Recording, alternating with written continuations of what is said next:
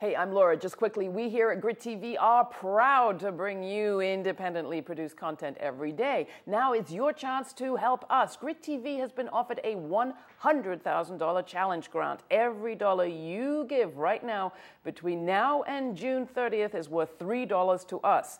We've only got a few more weeks to meet the match. Will you help? You can donate at our website, GRITtv.org. Meanwhile, enjoy this clip.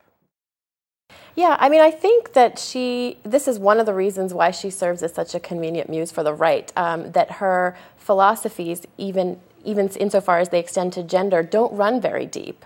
And I think that's why her project, and maybe the project of, I think the parallel with Hollywood is so interesting and important, because they're doing the same thing. They're sort of creating this easily accessible world, which isn't very deep and doesn't actually get into the problems of gender, which are structural and systematic. And that's where I think feminists resist her, even though you can see some admiration for her as a public figure and taking on what must have been a lot of vitriol towards her. Am I crazy to be hearing kind of echoes of Sarah Palin?